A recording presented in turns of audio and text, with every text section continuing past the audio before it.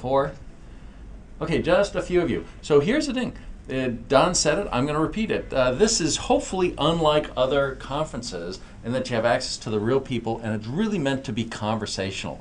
So the slides are really just, meant to be things you can interrupt on and say, hey, what about this or what about that? And then also then sets the expectations that it's actually a good thing if a speaker doesn't get all the way through their slides.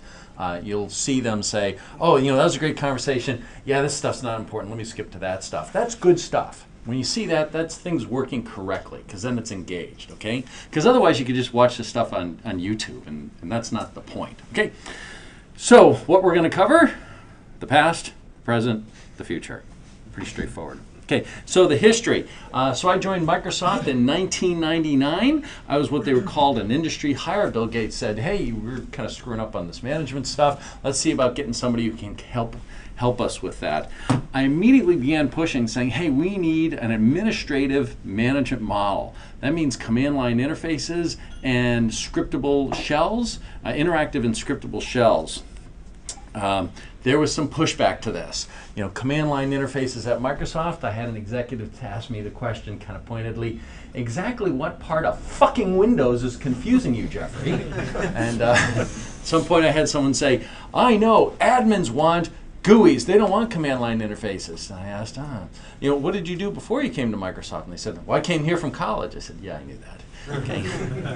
So there was a very, very, very strong cultural pushback against command line interfaces because Microsoft had been doing just so well on GUIs. If they could make a problem about a GUI, they won. And so they wanted to make everything about GUIs because, man, they were just the dominant GUI vendor. And so finally we pushed, and a number of us pushed and got this services for Unix, right? These were using the POSIX subsystem, bash, shell, all that good stuff, running on Windows. We tried to get it included in Windows, came that close. But in the end they said, well, we're not 100% sure that IP is pure, let's make it a free download, okay? So problem solved, and the answer is absolutely not. This is a complete, well, not quite disaster, but it didn't help at all, the services for Unix. And why for that? Why was that? And the answer is this difference, this kind of core architectural difference between Windows and Linux. Linux is a document-oriented operating system, and Windows is an API-oriented API-oriented operating system. And this core architectural difference was the reason why that didn't work, why we had to invent PowerShell, and why it explains a lot of the things you see today. For instance, Chef and Puppet. Love Steve here from Chef, love Chef. But the reality is these are Unix tools that are doing great guns and configuration management, and then they hit a brick wall when it comes to running Linux or Windows, right? And the answer is because on Linux, all you have to do to be a great management tool is to edit a file. And literally, if you can edit a file and restart a process, you're a Linux management tool. You can do basically anything. Whereas on Windows, that doesn't help at all. And why is that? And the answer is, of course, Ockrep said in those worlds, those are text management tools on Linux. Because we're an API-oriented operating system, awk doesn't work against WMI. Yeah? grep doesn't work against Active Directory, sed doesn't work against the registry, right? We take all of our management objects and we put them behind APIs. Now, there may be good reasons for that. There actually are some good reasons for that. But it does mean that you can't manage the system by editing text documents, okay? So that's why we ended up having to invent PowerShell. So now, talk about command line interfaces and WMIC. So originally, we tried to get the Unix tools on Windows, fail. People continue to take Windows tools, put them on Linux tools, put them on Windows, and fail. They often think that they're succeeding, and the reason why is because there's one part of one part of Windows which is document-oriented, and it's a quite important one, and that's IIS. So when these tools get on Windows, they go and they write, oh, I can manage websites, very, very important, and they think, yeah, look, I can manage my tools, my architecture works on Linux, on Windows, and of course it doesn't, because that's the only thing you can manage using documents. All right. So WMIC. How many people have ever used WMIC? Oh, wow, that's a surprise. That's a delightful surprise. Okay, so originally I did WMIC thinking, well, the problem here, we got a couple problems. One is need command line interfaces. Second is the value proposition for writing a WMI provider was really quite low, right? I believe everything works through economics, right? Say you write a piece of code, if there's no economic benefit for having done so, that guy's not going to repeat what you just did, right? Because why would he? So, Perfmon's the perfect management tool because you do a little bit of code, Perfmon goes up and down, everybody's happy, you show it to your boss, people love it, but then products, third-party products can come in, take advantage of the same Perfmon counters. So that's a perfect example of a management product. So I wanted to do something similar with WMI because in fact the answer was you write a WMI provider, really, really hard code to write, and then what? And the team would say, well, then third-party products like Tivoli can take advantage of it and deliver value to customers. I said, well, yeah, except guess what? You hired me from Tivoli, and that's what my job was, and I know exactly what it can do, and it can't do any of the things you're saying. So that's not true at all. So basically, we had an environment where when you wrote a WMI provider, nobody was getting any value. So I said, well, let's do this. Let's do it so that if somebody writes a WMI provider, they should be able to get a command line interface for free. And that's what WMIC was. So we wrote this, and when we originally did this, the program manager said, oh great, we'll just go write a bunch of scripts against WMI, one per noun. I said, no, I don't want to do that. I have to have a common engine. And they're like, no, that's hard. I don't know about you. When I grew up in the industry, when someone would say, oh, that's hard, that was like, oh, cool, I'll do it, right? Hard was like the reason why you did something. And then somehow you guys proved what a great programmer you were. Somehow things changed and hard became a reason not to do things. That was a very odd thing for me. Anyway, no, that's hard. Let's just write a single script for each one. I said, nope, we must do it this way. And so we did. So we had this common engine that then processed the metadata. And the reason why I was so hardcore about this was because of test. At Microsoft, you can't ship a product out unless you know that it's high quality. How do you know that it's high quality? And the answer is somebody that's got a test name in their title says, I've put some time into this and I assert that it's fine. That's what quality means. And there were so many products that were not being shipped, so many functions that were not being cut because somebody with the name test in their title didn't have time to spend doing this. So I knew that if I wrote a script for every single one of the objects, somebody with a title test in their name was going to have to sign off on each one of those. Instead, what I said, no, I'm going to write a common engine, and I'll get somebody to sign off on that, but then that engine's going to be driven off metadata, and I'm not going to ask anybody to sign off on that. I'm going to ship that out of band. So that's what we did. And then this then produced XML, and then we transformed the XML, got the WMI objects, got them in XML format, and then we use XSLT to transform that. And in fact, WMIC, I don't know if you've ever played with it, it's really quite arcane, but in fact you can do pipelines of XSLT transforms using WMIC. Good frickin' luck with that. Yeah, pipelines.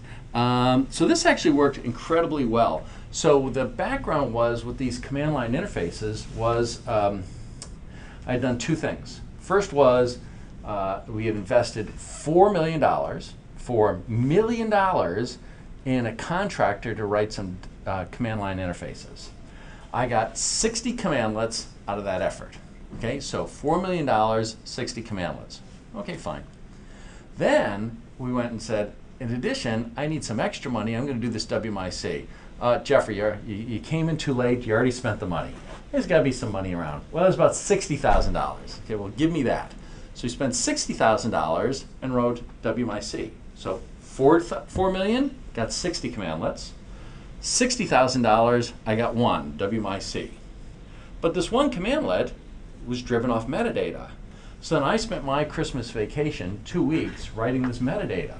And at the end of the Christmas vacation, I had 72 commands that 72 sets of metadata that were then driven off this command, off this one common engine.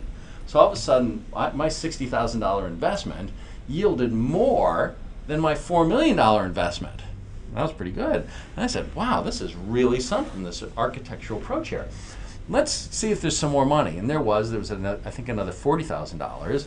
And I went and took that engine and I gave it more capabilities. And by giving it more capabilities, every single one of the commandlets that I wrote, all 72, got more and more powerful. It's like, holy schmoly, I'm really onto something here. So having this common engine that then gets more and more capacious, and the more capacious it gets, the more capable that each individual commandlet gets, that was the right thing. So that worked great, except we had minimal WMI adoption. Again, it was super, super hard to write these WMI providers, and the value chain was kind of weak at that time. So it's great, but that's as far as we got, ran out of money. So then along came .NET, and Bill used to just beat up everyone. Bill Gates used to beat up everybody. Get on .NET, get on .NET, get on .NET. And I'd have these reviews with Bill, and he would just beat me up mercilessly about getting on .NET. And I remember thinking, well, or saying, look, our hair's on fire with this problem, this problem, this problem. I'm pretty sure .NET's not the solution to any of those problems. So I'm sure it's some wonderful technology, but it's really not, I think, what's the solution to what we have. Anyway, he just kept beating me up. So at some point I thought, well, there's only so many times Bill G's going to kick my ass before he fires me. I better go find out what this .NET thing's all about. And so what I did was I decided I'd take WMIC, and remember I had WMIC produced XML, and then I had these pipelines of XSLT transfers. And in fact, the syntax for that was all wacky, etc. So I thought, okay, well, look, this .NET, WMI's problematic, not getting a lot of coverage, but everybody seems really excited about this XML. So what I'm going to do is I'm going to rewrite WMIC as a generic shell, and I'm going to base it on anything with XML. So I was going to have pipelines of XML and have processing units be pipelines of XSLT transforms. And so that's what I worked on. And that didn't work out so well. And I just kept thinking, well, XSLT transforms, if you spend enough, a little bit awkward, but if you spend enough time, you'll get it. And turns out that's not true. But in the process, I discovered that, well, oh, wait a second, .NET and .NET Reflection gave me about 70% of what WMI was giving me and what I needed from a management object system. So I said, well, okay, well, how about if instead of pipelines of XML, I do pipelines of .NET? And it only gave me 70%, so why don't I make up the rest of that with this synthetic type system? And voila, PowerShell was born. That's how we did it. So as part of this, I started to do some deep rethinking. Okay, so I wanted to thought about the most successful, one of the most successful compositional models in the industry, and that's of course the Linux compositional model, right? And this is summed up by A pipe to B pipe to C. And every now and again, it's very worthwhile to allow yourself to step back and ask dumb questions, right? And so I stepped back and I said, okay, well, why do people do this? Why is this so successful? What's really going on with this A pipe to B pipe to C? And I looked at that long enough and I finally figured it out. I got it. You do that because A didn't do what you wanted to do. Right? Keen insight there, right? Because if A did what you wanted to do, well, you just type A. Okay, so this really means A doesn't do what you want it to do. So no big breakthrough there. But then I asked myself this question, well, why doesn't A do what you want it to do? Why didn't you just make A so that it would do what you wanted to do? And there things got very interesting. And it turns out there's two answers. Now, how many people have a Unix background? Okay, so you'll recognize this answer. The answer the Unix guys will tell you is, this is the Unix compositional model. The Unix compositional model says build small tools that do a discrete task very, very well, and then compose them with other small tools to solve problems. And the point of that is that then, as novel problems come up, you can recompose things and solve them very, very quickly. So the traditional Microsoft model is very scenario-oriented, right? I'm going to find out what your scenarios are. I'm going to talk to you. I'm going to talk to your coworkers. I'm going to follow you around. I'm going to write down what you do. And then I'm going to know what your scenario is. And I'm going to go off and I'm going to write something for your scenario, right? 3 years later, I come back and I have a tool that exactly meets your scenario. Here's the problem. 20 minutes after I left, your scenario changed, right? You got a new boss, you had a new insight, something changed. Scenarios are constantly changing. So when I come to you with my fixed scenario tool, you say, thanks, that doesn't help. And the traditional Microsoft approach is, okay, well, let's find out what your new scenario is. I got another 3 years. And the Unix guys are much more agile than that. They say, hey, you have your scenario, I know how to compose a bunch of tools and I can solve that. Oh, it changed, I'll recompose them, solve that problem. So that's the traditional answer. And that's a good answer, but there's another answer. The other answer is this. The other answer is A doesn't do what you want it to do because it tightly binds 3 steps into one. A gets a set of objects, it processes those objects, and then outputs those objects as text, typically as text. So when we say A doesn't do what we want it to do, what we're really saying is, I didn't get the right objects, or I didn't process the right objects, or I didn't output them as text the way I wanted to. So seen in that light, what you're doing by piping it to B and C is really trying to reverse engineer your way back to do one of these steps differently. And this is the keen insight, the heart of the insight about PowerShell. All I did was say, the pipeline belongs here. Instead of pipelining text, trying to reverse engineer your way back to the original objects to do one of these steps differently, let's keep them as objects, operate on them there. The objects actually drive simplicity, because text parsing, we call this prayer-based parsing, right? You know, go over, cut off the first 3 lines, or five, cut off 5 lines, then go over 27 columns. Oh, there's a tab. Regular, oh God, anyway. So, and pray that you get it right. Instead of that, you just say, hey, I got this process, give me the name of the process, right? So you deal with the objects and you only output to text when you want text. That's the heart of PowerShell, heart of Monad. So we want to have a new administrative model, right? So basically, yes, Steve? So you mentioned that Bill was getting on you about including .NET and command line with the object pipeline. Did you ever consider like IronPython or something that would be more syntactically similar across in a cross-platform environment? Yeah, did we ever consider something like IronPython, which would be syntactically similar? Nope, not at all. No. So Jim, you want to? We did actually talk to the IronPython guy who was at Microsoft at the time. Yeah. And decided that it wasn't that good a fit as we thought it might otherwise be. Yeah, so Jim's saying we talked to the IronPython guys and it wasn't a particularly good fit. Jim Huguenin was at Microsoft at the time, and we spent a number of hours talking, going down that path. Yeah, so let me draw a distinction. So by the way, in the background, Jim Truer, he's going to give a talk. Jim was a co-designer of the language with Bruce Payette. Honestly, you'll see where that fits into the architecture. And I had pretty, humble ambitions for the language, and these guys just gave me at least 10 times more than I had wished for. It was just unbelievable success. Indeed, there were some other technologies out there, Python, etc. And honestly, they were more focused in on their technology than solving the problem.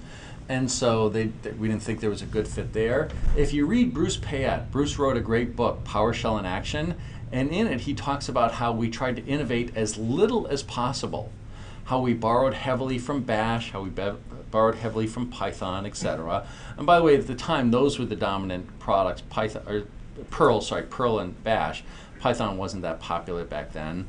Ruby, we were inspired by some of the things Ruby was doing. It was pretty nice. I used to talk about that and nobody had ever heard about it. So, yeah. Anyway, so what we wanted to do is we wanted to take that traditional Unix model and then reinterpret it for the Windows environment. So we want to have an interactive shell. Bruce Payette has a great phrase about how the life cycle for more shells starts at the prompt and ends at the carriage return. right? Interactive shells are very important to investigate things. One have a set of commands, one to have some text manipulation, and then GUIs and admin GUIs layered on top of command line interfaces. And very much so, from the very beginning, we knew that there had to be a strong focus in on the economics. Again, things that didn't work in the past were things where people had invested and then didn't feel like there was a good deal. That's not how you get an ecosystem off the ground. Okay.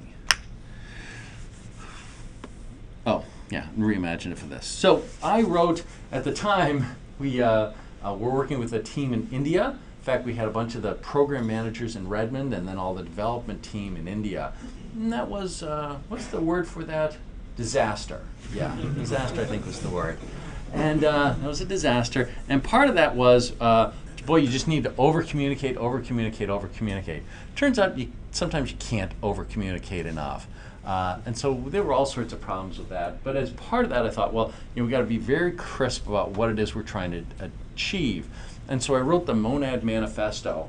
And the goal of this was so that people understood the problems that we had, our unique approach to solving those problems, and then provide a roadmap for where we were going to go. And the goal was to be specific enough so that it could be actionable, but not so specific that it couldn't be expanded upon. And I think that's actually the great success of the Monad Manifesto. One is not just how incredibly accurate it has described the last, 12 years, but how it's acted as a kind of a guidepost of having flown at the right level, specific and yet not too specific. So in this, we basically said, hey, we're going to reinvent the world. We're going to reinvent the world with a Monad automation model, a new way to write automation that was far cheaper and easier to do than it has done in the past. We're going to have a new Monad shell, call it PowerShell, new set of Monad management models, Monad remote scripting, and a Monad management console. Okay, and then described each of those things. By the way, how many people have ever read the manifesto? Okay, for the people who haven't, I encourage you to go read it. It is really quite an interesting document, and you'll be able to see kind of step by step how we've filled out the pieces. So we're taking a number of new approaches, right, to building commands. This is one of the reasons they're not called commands. They're called commandlets. The reason why they're called commandlets is we wanted a model whereby we were asking the individual developers to write the code that they and only they could write, and then we do the rest of the work. Okay? So that minimizes the amount of investment, right? I was going to knock on somebody's door and I say, hey, I know you're really busy, but I need you to write some commandlets. And they're going to say, screw off, I'm busy. I was like, yeah, no, I understand you're busy, but I really need to do this. They were going to say, screw off, I'm busy. And I was like, look, nobody else can write this code, and it's not a lot of code. Just write it.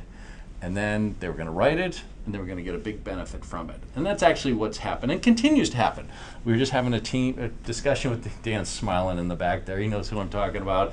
We had a conversation with the team. Look, we need you to write these commandlets. Screw off, we're busy. They're like, they're small. Screw off, we're busy. Anyway, so this continues to happen. At Microsoft, you think Microsoft, more money than Croesus, lots of resources. Turns out it's not at all true. They run the environment in such a way that it's very, very hard to get code written. And so we knew to be successful, we need to have this value proposition that the commands would be as small as possible. We wanted to compose things with object pipelines. And we want to have these management models. Now, really, we're starting to see the management models emerge now, last couple releases, where we basically have a very well-defined view about how to solve a particular space, and we schematize that and support that. We'll talk more about that. And then management GUIs layered on top of automation. So this was the original component diagram, and it's shockingly accurate. I think if you were to ask anybody from the team today, hey, write me a component diagram, it would pretty much look like this. So we had the separation between the parser and the script execution engine. If you've ever used, we'll talk about this later in the week, but in my GIA talk, there's no language mode. When you connect to a remote machine, that remote machine can be in full language mode, or no language mode. When it's no language mode and you're typing things, when it's a full language mode, you type things, you send it over to a remote parser, it parses it and hands it to the execution engine. When you're talking to something that's locked down, it has no language mode, and you type some scripts, in fact, it's the local parser that's parsing the script. It sends over a data structure to the remote script engine. Okay, so we had that separation from the very beginning. Separation between the engine and the hosts. You have a console host, GUI hosts, a remote execution host, and then there's separation of the commandlets.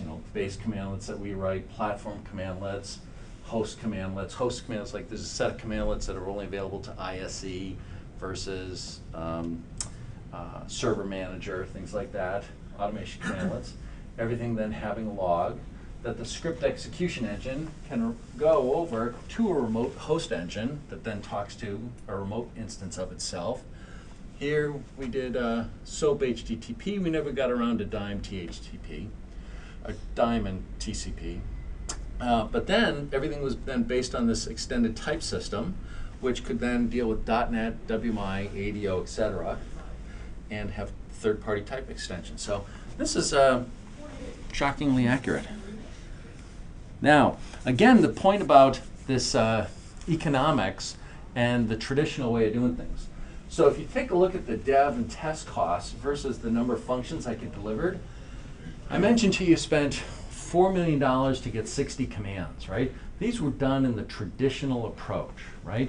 Where there's a little bit of library routines written that were used across all of them. But by and large, every time I wanted a function, I had to invest in code, right? So pretty steep cost, right? And this is the traditional Linux model, right?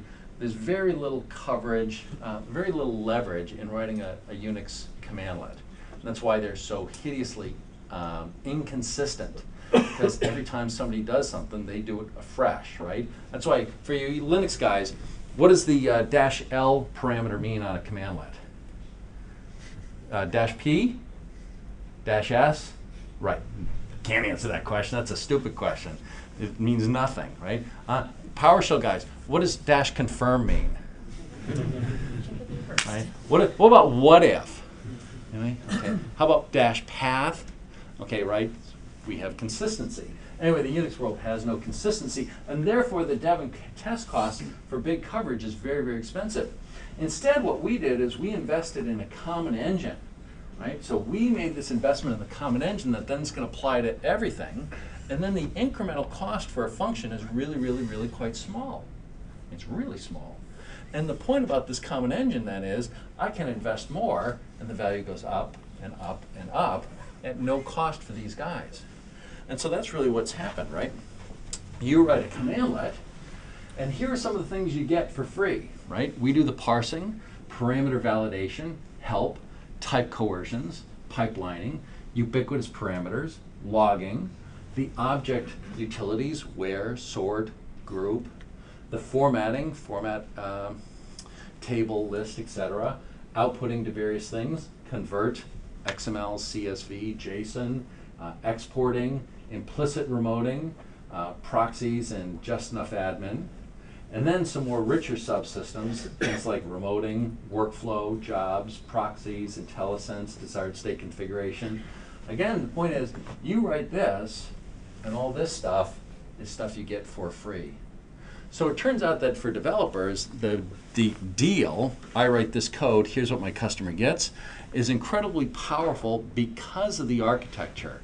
And that's not the same in some of the more traditional architectures. So I thought I'd give a report card on how we've done. So I break down the 5 areas that we talked about. I hope that's 5. The automation model, the shell, the management models, remote scripting, and the console. So the console, here, the version 1, we had a REPL loop, just the console engine, pretty sad console host. We know that. Watch that space. The automation model was a big success. You could write commandlets in .NET or, in .NET, and we had our basic type adapters. The big investments were in the shell object pipelines, the utilities, the language, big investment there, the ability to write functions, the debugger, the security model. And in terms of the management models, here we just had one, and that's namespaces. Now, let me explain that. So again, the management model is where we say, for a particular activity, here's the way you should solve that activity, and then plug into that. So we said was namespaces, we want to have a uniform way to deal with file systems, the registry, certificate store, etc. And so we do that. That's why you can CD into the registry. For remote scripting, all we had was WMI. So it was a pretty solid first version. In version 2, really made some huge advances. We introduced the ISE. We now get PowerShell remoting, transformational. In terms of the management jobs, we added management models, we added jobs. We were really just starting here. We just had background jobs and the eventing. The shell, we continued to advance. We had data language, splatting, try-catch, block comments, script internationalization. And then the big advance in V2 was the script commandlets. That's, you'll see, allows us to do so much more. The comment-based help, modules, support for transactions. So version 2 was really quite a big release. And then there was version 3. Version 3 was really the crossing the chasm release. The reason for that really is this CDXML.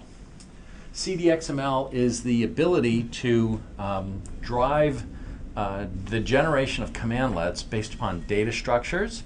And the commandlets that we generate are these script commandlets. And the things that we generate them against are now native code WMI providers. So it turned out that there was a whole bunch of the Windows team that just wanted nothing to do. Or really, I'd say it wasn't so much they wanted nothing to do. They could not accept the design ramifications of .NET. I'm some kernel guy. I can't go putting .NET stuff in the kernel, right? And being a kernel developer, yeah, I could kind of layer some stuff, but I'm really not a .NET developer, etc. So what we did was we said, hey, if you write WMI providers, and by the way, I've got a brand new way to do that, far simpler. I can auto-generate the commandlets using CDXML. I'll generate script commandlets for you. That's what allowed version 3 to cross the chasm in terms of coverage. This is where we went from 240 commandlets to 2,400 commandlets, okay? Largely because of this capability. We had the ability to write commandlets in workflow. Here we... Why do you think that teams were so much more open to writing a bunch of WMI providers for CDXML commandlets versus the WMIC days when it was a hard slog for essentially the same WMI providers? Yeah, why were they writing WMI providers now versus before they weren't? Again, there's two reasons. One is WMIC wasn't particularly, wasn't adopted very much, whereas PowerShell was adopted. So when you did something, there were people asking for it. And the second was the WMI v2 provider model.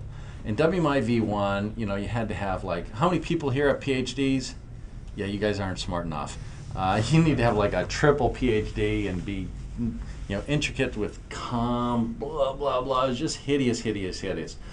With PowerShell v2, what we said was, hey, let's start with the schema. You define the schema. In fact, we had a tool that says, let's start with the commandlets. And from the commandlets, here's what the task model is. That then produces your WMI schema. And then we had a tool that took your WMI schema to generate your providers. So it actually generated all the code for them, and then they just filled out the templates. So it's very, very much easier. In fact, the networking guys had said, we wrote V1 providers and we wrote V2 providers, and the V2 providers were at least 10 times easier. So that was the real reason. So a bunch more work in the shell, kind of things here. DLR, we actually do now on-the-spot, hotspot compilations of your code. We have the AST, we picked up the web and JSON support, better SIM support. In terms of the management, we fleshed out jobs with scheduled jobs, WMI jobs, workflow jobs. Remoting, we made much more robust, connect and reconnect, run as, constrained endpoints, PowerShell web services, PowerShell console in a browser. in the GUIs. We added snippets, IntelliSense, great stuff there. Then in version 4, this was the R2 release, 2012 R2. We had save help, the where operator, big starting investment in desired state configuration. By the way, from here to here was 3 years. From here to here was, what, one year? A little less than a year. But we still did a whole bunch here. Added workflow debugging. And now, version 5. And this is version 5 that we can talk about, okay? There might be some more stuff coming. But in terms of the automation model, now you can do OData commandlets, which is to say that you can write commandlets using a REST API on Windows or on Linux, and we will auto-generate the commandlets for you. In order to do that, you have to use a set of conventions we call OData. We have PSGet. This allows us to go out and find PowerShell artifacts and bring them down to you. You can set up your own repositories, or we'll set up repositories for you. In terms of the shell, we're adding classes. We're improving our transcripts and our logging dramatically. We're adding convert from string. This is the great stuff that does parse by example and start parsing by prayer. You can parse by example. I think we're gonna show them that. I'm gonna show you. You're gonna love that. You're gonna see a bunch of this stuff this week. The big investment is in desired state configuration. That's where we're putting all of our weight. In fact, classes is going to take us quite a while to fill. And when you think classes, you're probably thinking A or B or C or D. There's a lot to classes. We're implementing classes to the degree to which it makes us easier for us to implement desired state configuration providers and then go from there. We're investing in top-of-rack switches and the ability to manage those directly from Windows. We have OneGet, which is a sister of PSGet, and this gets things like IT Pro artifacts like browsers and sysinternal tools. So this is more PowerShell artifacts. This is more IT Pro artifacts. And in PowerShell ISE, we now add remote editing. So if you've entered PS Session to a remote machine, you can say, you dir it around, and when you say PS edit, we'll bring that file back, edit it locally, and then save it remotely. By the way, the other thing we're going to do here, and it's not available yet, but I'm just going to bet somebody's job on it, is you've seen show command. Show command only works locally. Now show command will work remotely, and it'll work against constrained run spaces. So when you connect to a constrained run space, we'll find the commands that you're able to run, show those in show command. You can type them and execute them against remote machines. So when I step back, and this is kind of a, hey, where were we, where are we going? Part of that is to be honest about where we've done well and where we haven't done well. And as I step back, I'm actually pretty pleased about the quantity of things that we've done that I thought were really kind of transformational. These in the green are the things I think have really transformed things, really moved the ball forward. I think there's many others here that have the potential to, but that haven't yet. But as you see, that's actually a pretty darn good track record. Now, to be fair, let's talk about the things where we didn't do as well. Or I think bets that we made that didn't play out. And it turns out there's really only 2, in my opinion. You might have a larger list.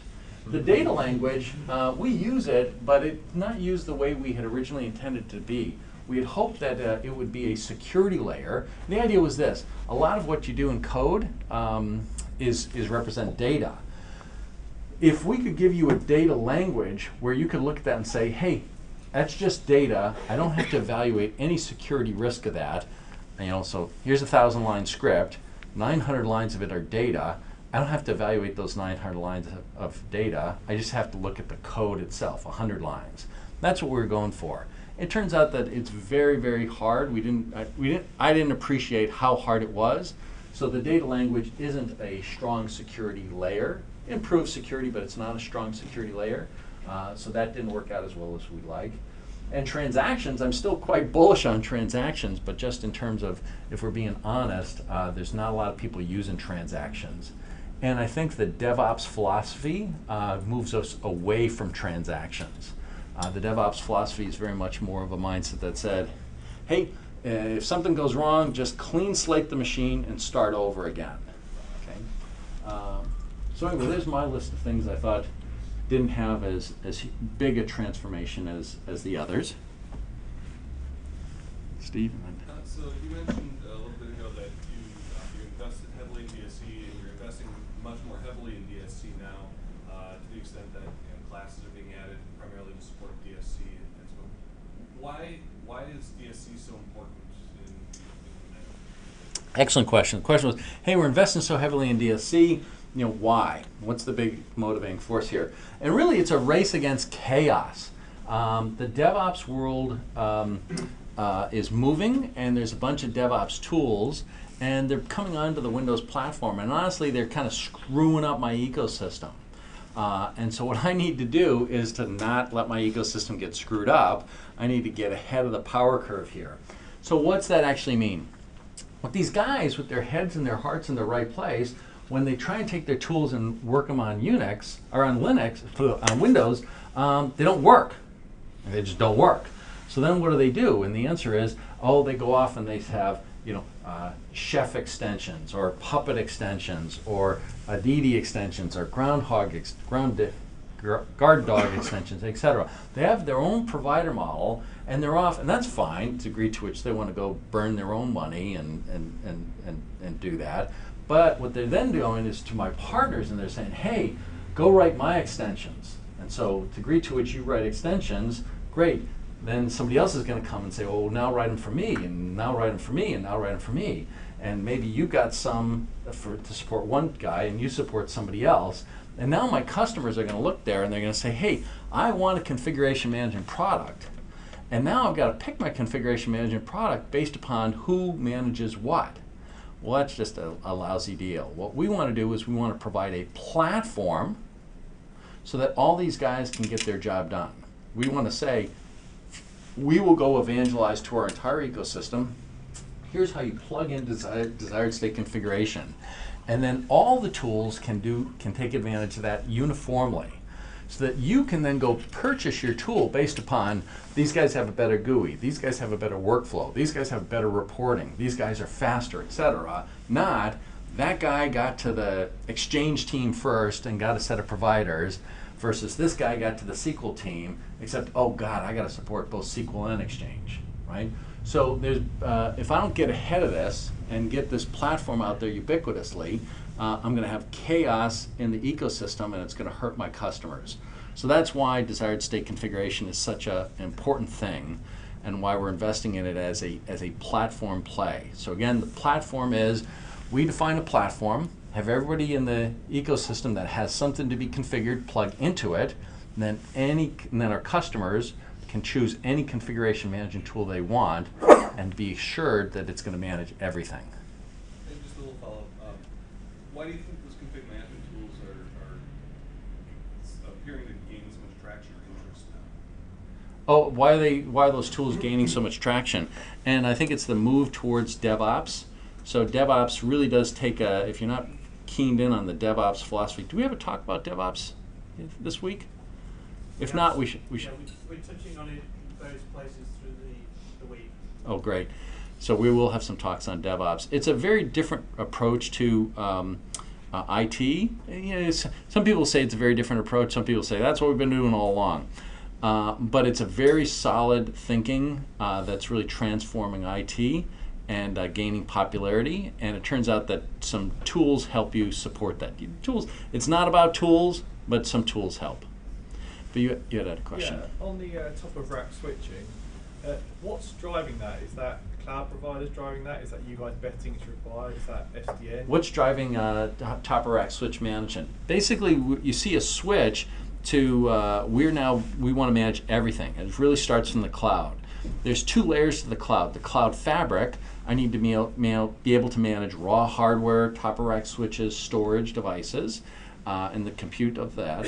And then there's the tenant space. The one thing that's useful to get in focus is that for Microsoft, we make more money in Azure if you have 10 instances of Linux than if you have 2 instances of Windows. Okay? It's important to understand. From our business perspective, I make more money if you're running 10 instances of Linux than 2 instances of Windows. What that means is it's a volume play. It's a volume play. So I've got to eliminate any friction to you being able to consume as much management as possible. It's one of the reasons why the desired state configuration is on Linux as well. It's why we want to, it's different. It's from the fabric play is why I need to be able to manage the top of rack switches. From the fabric play, that's why we had invested in the management of SMIS devices. So we've got commandlets to manage SANs. That's what's going on there. Yes, sir. Are there any of those features which are currently not as popular you want us to promote more?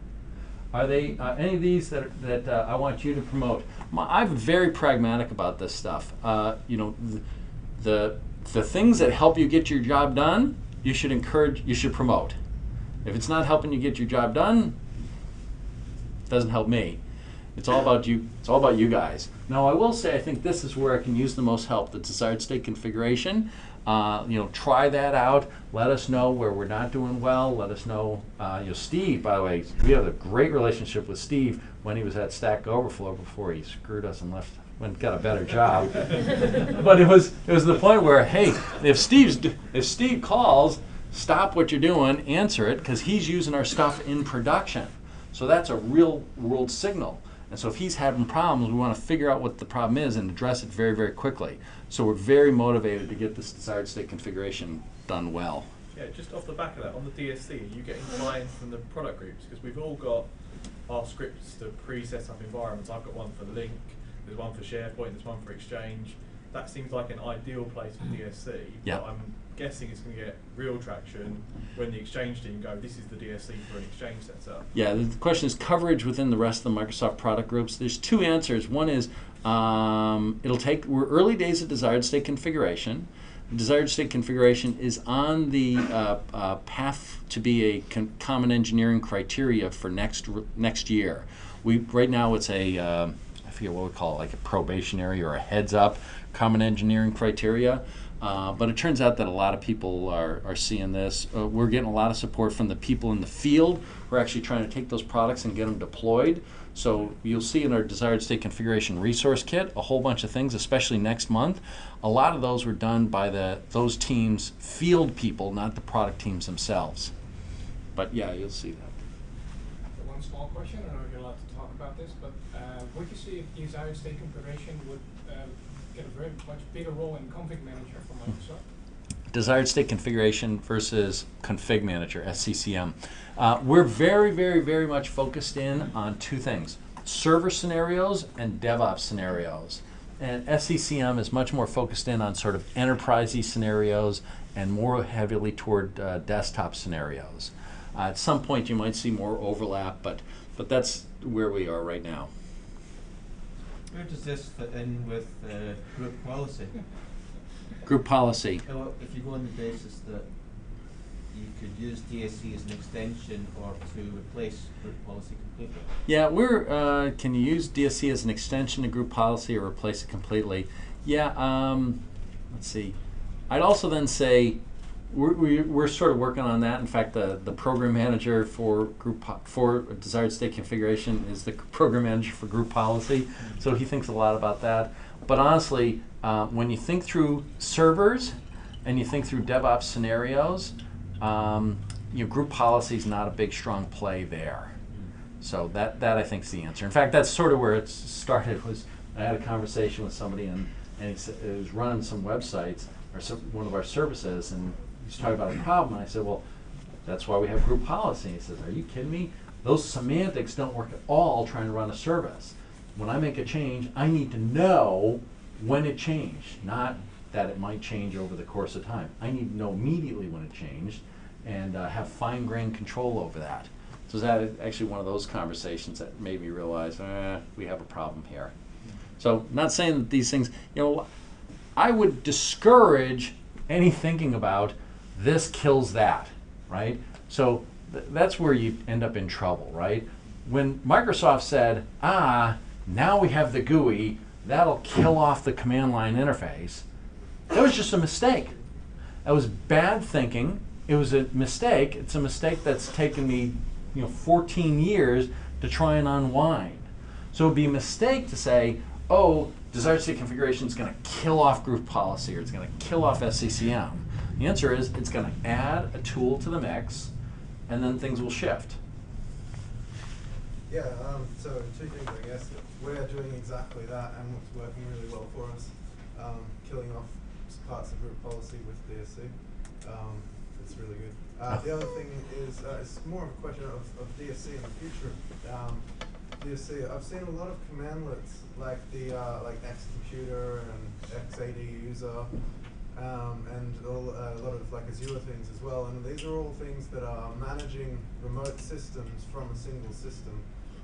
Are we going to be able to, in the future, apply DSC configurations in parallel to like a single machine? So if you want to provision a virtual machine, for example, using the virtual machine provider, you can only create one at a time, but in a scenario like a cloud provisioning scenario, you might want to provision two. Yeah. Yep. And if you're queuing them, it takes half an hour. So when you start queuing multiple requests, it takes a long time. Is there a roadmap to do that? Okay, well, that's going to be tough to repeat. So he said he, in fact, in his scenario, is using desired state configuration to replace some of the scenarios where he's using group policy. He mentioned the, hey, I love desired state configuration, but when you apply it to machine, each one of the resources is happening serially, and in a lot of cases they could happen in parallel. In fact, that was the design, was if you take a look at desired state configuration, you have a list of things, and then you have dependency graphs. And the point about the dependency graphs is, with the exception of the dependency graphs, you can run everything in parallel, subject to destroying the performance of your system. So the intent was to be able to run things in parallel. Right now we're running serially just because it's early days, and I don't know if we have plans to fix that in version 2 or subsequently, to be able to do multiple things in parallel, but that's definitely part of the design. I was more thinking being able to apply multiple configurations. So you think like a request comes through to provision a new machine, 5 minutes later another request comes through to provision a virtual machine, but you've already got one start DSC configuration running, and you want to run another one. Okay, so actually you wanted to do something different. So one, you get this nice capability coming down the pipe where you're able to do things in parallel, but he's really talking about being able to do serially, I want to do this, and then I want to do that, etc. The answer is no. From a particular source, there's a desired state configuration, and if you want, we're going to go make it so. If you want a new version, that's fine. We'll take the new version and make it so. If we're already doing something, your choice is to wait or to stop what we're doing and restart it. There is, however, what's coming in is something called partial configurations. Partial configuration says, I can accept configuration sources from multiple locations. So you can control the configuration of the firewalls, you can control the configuration of networking, you can control configuration of security, and that these can come from at different points. Just a 10-minute scenario. I think that scenario might fit the orchestration tool better, something like SMA. It's semantic automation and powerful workflows. A lot of it's about the right tool for the right job, and if you're looking to deploy mass amounts of servers, perhaps the declarative config management tool isn't necessarily the best tool for that job. And I'm all about DSC, but there is definitely kind of the right tool for the right job. Yeah, so Steve is pointing out, hey, figure out the right tool for the right job. I want to highlight that. I think desired state configuration is really going to be a learning process for us all. I mean, I've got people in other parts of the company that know the exact line between where you should be declarative and where you should be imperative. And I'll tell you, they're full of crap, right? Nobody knows that, right? And I think we're going to explore that together. Hey, when are the benefits of being imperative? When are the benefits of being declarative? What's the right level of abstraction? Hey, what's the benefits of the fine grain versus the larger grain? When are the benefits of fine grain versus large grain? These are all things I think we're going to explore as a community. I want to be clear about that. There isn't good guidance out there. There's guidance out there, but you should go experiment and then share your observations. Share hey, I think we ought to do this, this, and this, so that we have a nice public debate. this is one of those things about, you have a tool, you know it's useful, but what's the best practices for using that tool? Will take us a while to figure out. So I'm going to move on a bit. Last question, I'm going to move on. How do you see desired state configuration work in a continuous deployment pipeline? Because there are some examples, I don't know if we're going into the DevOps things, but it's starting to look more as a developer work instead of system admin work, so you need to be able to integrate those tools. Yeah, so how does develop to your lab environment, acceptance, and production? How does desired state configuration work with a deployment pipeline? In fact, it works extraordinarily well with the deployment pipeline. We are working, hand in glove with Microsoft's deployment pipeline product, and we are the mechanism for that. And you'll see, as you drill into PowerShell, we already had a desired state configuration. We already had support for that, separating out the structural information from the environmental information. So the structural information would be things like I got a front end, a back end, a mid-tier, and the environmental information would be things like front end has 5 instances and here are their names for a test environment, versus the development environment, it has 2 and here are their names, versus the production environment, it has 500 and here are their names. So we separate out the environmental from the structural, and that's sort of one of the key things if you look at continuous deployment, continuous integration, that architectural separation is key. So yeah, I don't think we have a talk on our continuous deployment efforts, but I'll talk a little bit about the separation of environmental data tomorrow. there you go. Steve Morowski is going to educate us. So if you take a look at the PowerShell, I'm going to zoom back to the manifesto because I'm going to run up time here in a bit. Oh, what time do I end? 10 minutes. 10 minutes. Ish. We started you early. Yeah. Oh. Because you're, yeah. I didn't know that. I didn't know that meant I get to go later now. Okay, anyway, so when you read the document here, I'm going to just kind of highlight some things. You read the document, I was very crisp about what we call these market relevant statements. And what we'd say is for audience who, qualifier, the product, PowerShell, what the value proposition was, and then unlike the alternatives, product, what the differentiators are. I encourage you to read the document. This is just a wonderful way to describe what it is you're trying to achieve and then to measure yourself, did you do well or not? And then here are the audiences we picked. Application developers, application testers, admins, power users, and GUI users. I'll zoom through this and then talk about futures. So for application developers, I think this has worked out really well. .NET's awesome, but the reality is that the world continues to balkanize. That's why we had to support native code. That's why we had to support REST APIs. We expect no consolidation in the developer space anytime soon, and therefore our flexibility and the ability to generate script commandlets was one of the most important architectural things we ever did. Because we can, if something has enough structure, we can inspect it and generate the commandlets. That's why we like OData versus random REST APIs. Random REST APIs, there's nothing to work against. OData tells us enough about it, we can generate the commandlets. There remain lots of cultural issues. People don't get the developers don't get the programmers, operators. They don't have an administrative point of view. We see this decreasing as more and more developers start to run their own code. Side note, one of my major disappointments, one of my personal disappointments is my complete and utter failure to drive diagnostics in my 15 years at Microsoft. Guess what? Now, as Microsoft is running its own software, people are saying, hey, you know what? We need diagnostics, to which I reply, you're a genius. You figured it out. How can I help you? But for the 15 years I was telling them you needed diagnostics, it was going nowhere. But as soon as Microsoft engineers start to run their own software, and you see it happen more and more and more, the right things begin to happen. Diagnostics, administrative thinking, etc. So optimistic there. We continue to have poor tooling support.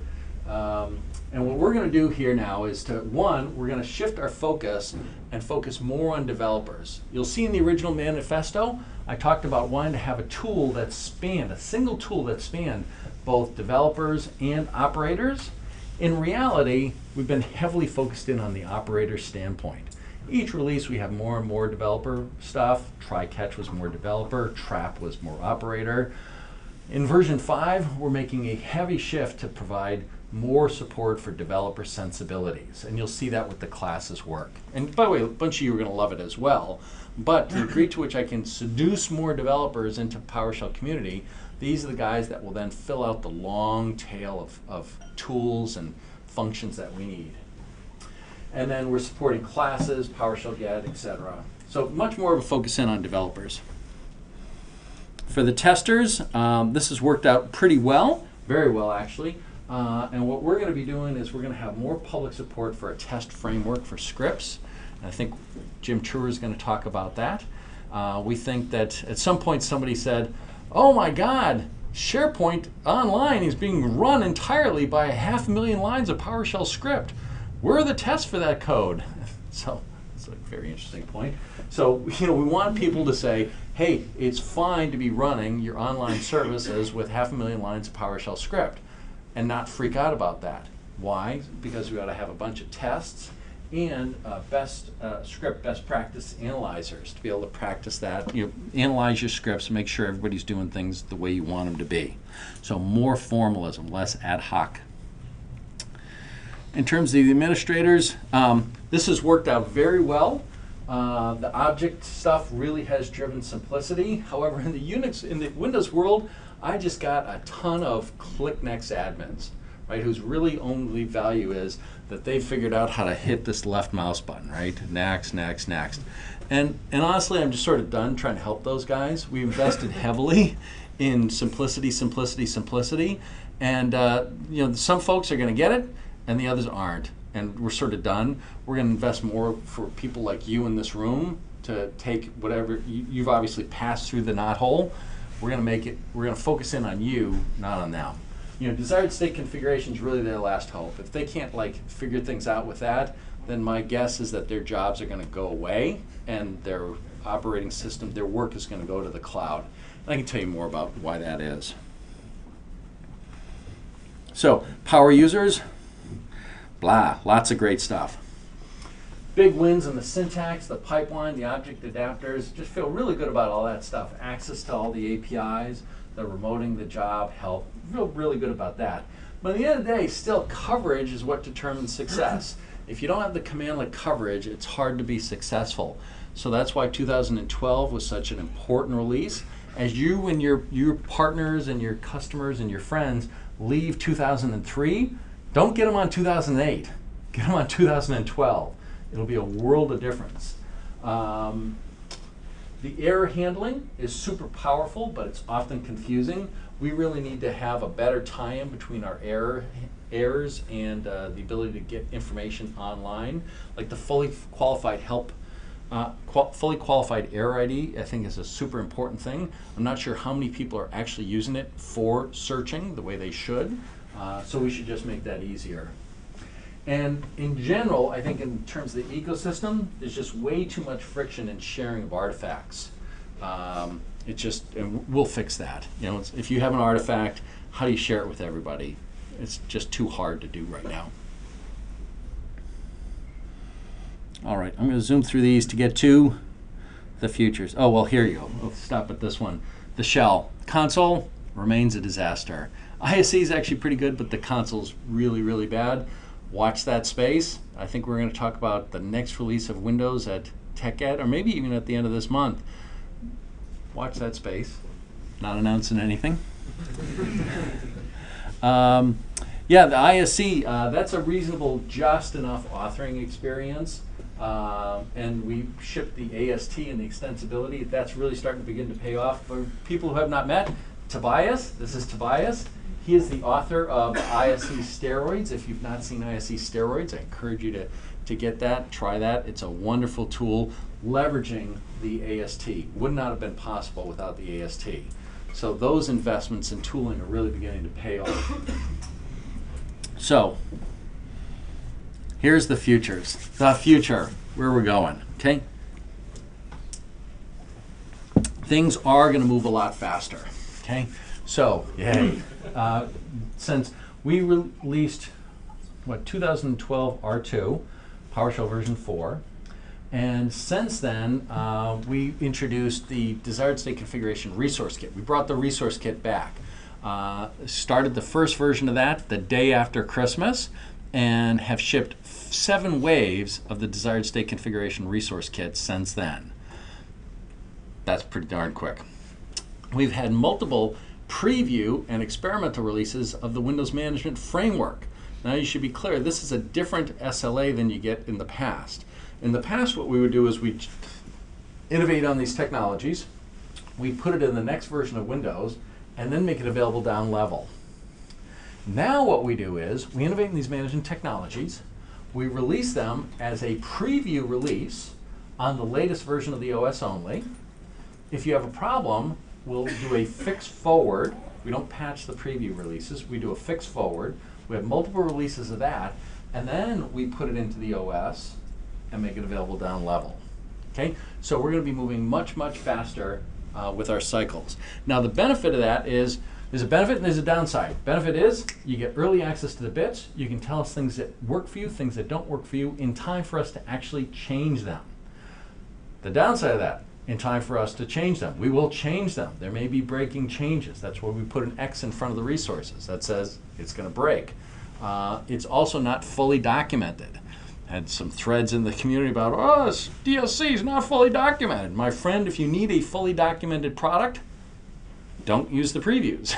That's not for you. You wait till the product's released. Then you get that. Okay, so that's the deal. Is there a question? Yeah, with the traditional N-2 support, with moving faster, N-2, when you have like a 3-year release cycle, that's like 9 years worth of Yeah. backward support. When you're down to like a year, year and a half, now I'm at 3 to 4.5 years Yeah. of coverage. Is there any talk of extending that N-2? Yeah, the question is, we typically do an N-2 backward thing, down level support. As we release things more quickly, N-2 might not be the right algorithm. In general, what we try and do is focus in on the addressable market where our customers are, and that drives things. So with that, we don't have an answer. Okay, don't worry, Don, this is my last slide. I see that forebrow starting to knit out there. Okay, so we're going to have better community engagement, better helping you to be able to support each other and us. This includes community contributions. So we don't have this button down now, but I expect at some point in time, your code will ship in Windows. Yeah, right, seriously. That we're going to have a framework where we'll be able to take community contributions and ship them in Windows. So no promises. These are guesses. We're going to focus much more on developers and the DevOps workflows. And the base assumption here, right? So what kind of motivates all this? And that is, we just are firm believers that the more people compute, the better things are, right? And we believe that the natural level of computing has been artificially suppressed by various forms of friction. In the past, the friction was money. Computers were really expensive. Right? Now, computers aren't expensive, and virtual computers are cheap, and cloud computers are downright cheap, right? But there's a new form of friction, and that new form of friction is in operationalizing things. Oh, I stand up a new server. Click, click, click, click, click, click, click, click, click. So you have operational friction. So what we want to do is we want to eliminate all the friction for you to be able to consume the optimal level of computing, and by doing so, we're going to benefit. And again, whether that computing is Windows or Linux, we're going to make it easy to consume as much as you want. That's where we start from. And so it's our mission here, again, is to minimize the effort and risk to consume lots of computing. And so part of that, right, remember, we make more money if you have 10 instances of Linux than if you have 2 instances of Windows in Azure. So my prediction, this is a prediction, not a plan, not a promise, but part of my job is to take a look at the world, take a look at the physics and say, here's what's going to happen. I think inexorably we're going to be forced to open source PowerShell and make it available on Linux. Why? Because if your customer decides, hey, I want to do this in Windows and this in Linux, we don't want to have this big barrier to, that means this set of tools, oh, that means that set of tools. That means I got to bring in these people versus I got to bring in those people. I want to say, hey, you guys are the IT pro experts. you know how to manage things. You know how to manage things whether they're Windows or they're Linux using the same set of tools. So that's what I expect will happen going forward, because it just drives my business. So that, questions, comments? So does that mean that if Linux is on the horizon, you would consider Macs as well? Would we support Macs as well? You know, whatever drives our business. Right Yeah. now, I don't have a ton of Macs on. Because they're living on our horizon. Yeah? Oh. Largely when I think about this, I think in terms of Azure, right? So there's no Mac in Azure. That said, you're focused on the server and the cloud. yeah. and the Well, I'd client. say, you know, once you open source it, it's kind of will go wherever it goes. Yeah. By the way, this question and answer, the fact that I had to zoom through a few slides, is exactly the dynamic we're trying to get out of this summit. Do not sit there and say, oh, the guy's going through his slides, da, da, da, da. No, this engagement is what we're after, including, that's wrong. We love that.